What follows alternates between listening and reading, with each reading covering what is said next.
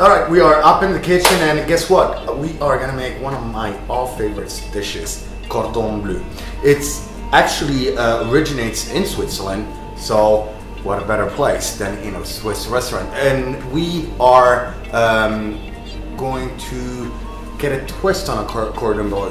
Yes, because usually what they do is that fill it, whether it's pork or veal or chicken, you fill it with Swiss cheese and cooked ham. But the twist right here at Wine Cellar in Pattaya is that you get a trillion different options. So what we're gonna do with magic of television, we're gonna go downstairs and I'll show you exactly how you can pick yourself, if you eat here at Wine Cellar, the different combinations. So 1, 2, 3. Here we are, and this is basically what I was talking about.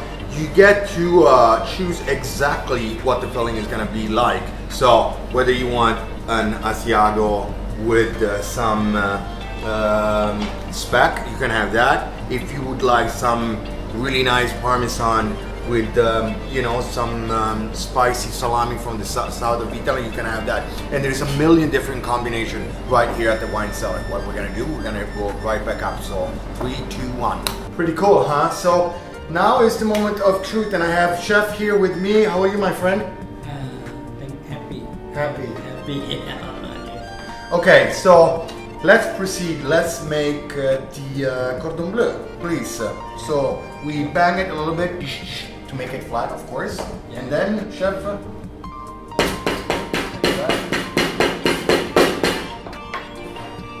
a little bit of mustard.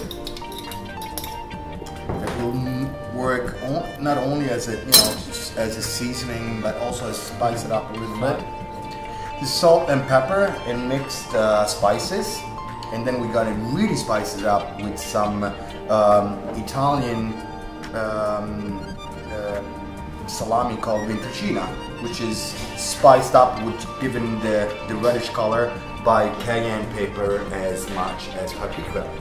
Now on top of that, I chose personally the taleggio cheese, which is the softest cheese from up north that has a little bit of a pungent aftertaste. And so we're gonna cover that, and what we're gonna do is, there we go, the chef is overlapping it with the lower part, that it becomes sort of a package like that. And the very important thing is, once it is dipped into like the super hot oil, you don't want to risk any of the filling coming out or like sneaking out of the cordon bleu. Now we are pretty much ready to go on to next step. So basically what we're going to do now is, yeah, please proceed. We are going to create the breading right around the cordon bleu. So first thing that chef does, of course, make that glue pattern around the cordon bleu, and that dips it right into the egg. That's going to make, you know, the egg stick to the flour, of course. And that's going to help out for the last step, which is picking up all the breadcrumbs and making sure that those breadcrumbs will be sticking right onto that cordon bleu package. That will give the perfect golden look to it, and it will perfectly cook and evenly in the inside with that taleggio cheese melting all over the place. And we'll be right back with the last passage. Don't go away. I feel reach out and words from my mouth to shout. If I'd seen it coming, I'd have clung on for dear life. Okay, chef, we are ready for the last thing to do, which is fry it. So we're gonna deep fry the cordon bleu at, well, let's not forget to turn the gas on, there we go. And we're gonna deep fry it. Yeah, that's what we're gonna do. And so, chef is, yeah, we're gonna just throw it in. There we go. Oh, look at that sizzling already and frying. All right, so basically what we need to do now is just wait that it turns like to that, you know, golden, between golden brown. And that gives us the signal that it's finished. It's ready to go, and it's evenly cooked on the inside, and the taleggio butter has mixed nicely and evenly with the Italian salami, spicy salami. So I'll see you in a minute.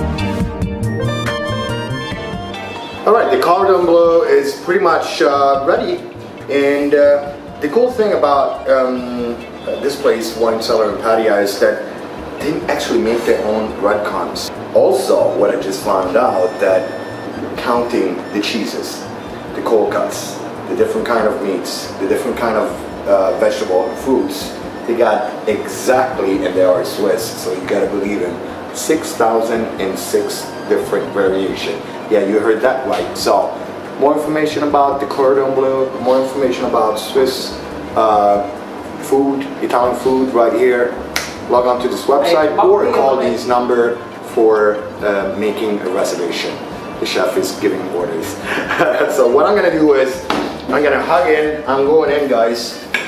And as Roger, the manager, was saying, is that's very important that they use yellow lemon rather than green lime, which would give that bittery taste to it. So I'm squeezing some of that yellow lemon, and I'm going in, guys. So lucky me. Yeah, look at that, fantastic. Taleggio's coming out.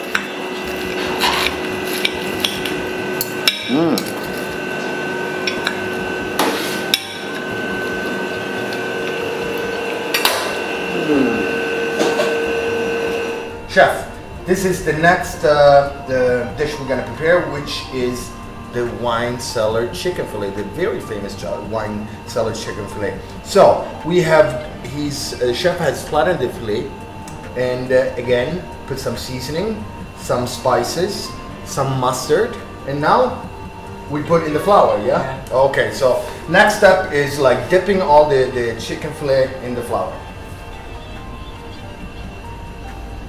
All right, so this is going to take a few minutes, so we'll be right back.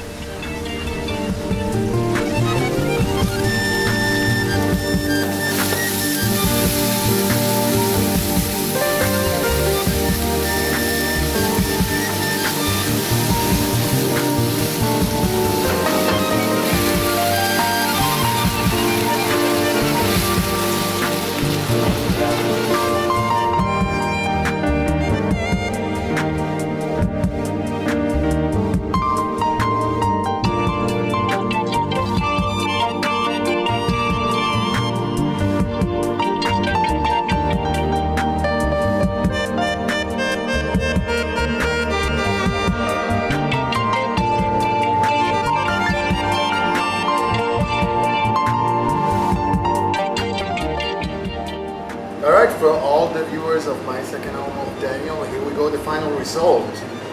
The Wine Cellar famous chicken fillet with red wine sauce, bacon, and mean homemade potato croquette.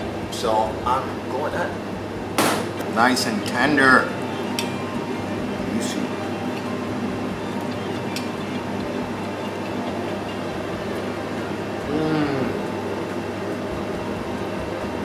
Really rich and tasty. We'll be right back. I got some business to attend to.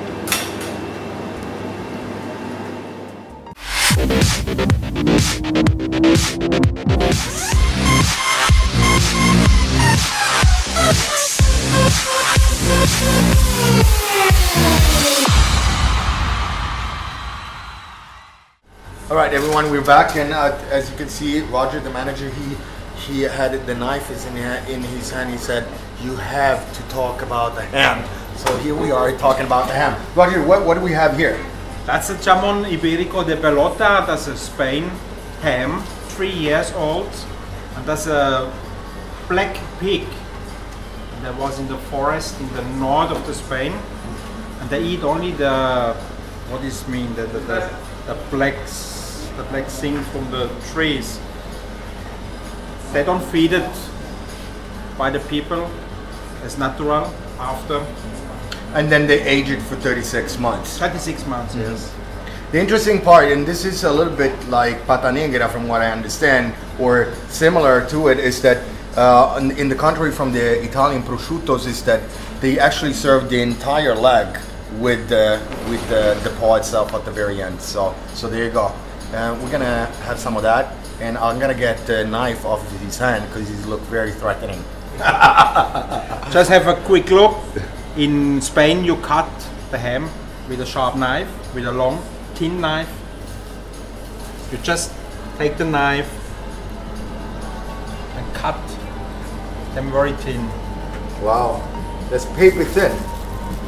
I give you one for testing. One more for the cameraman.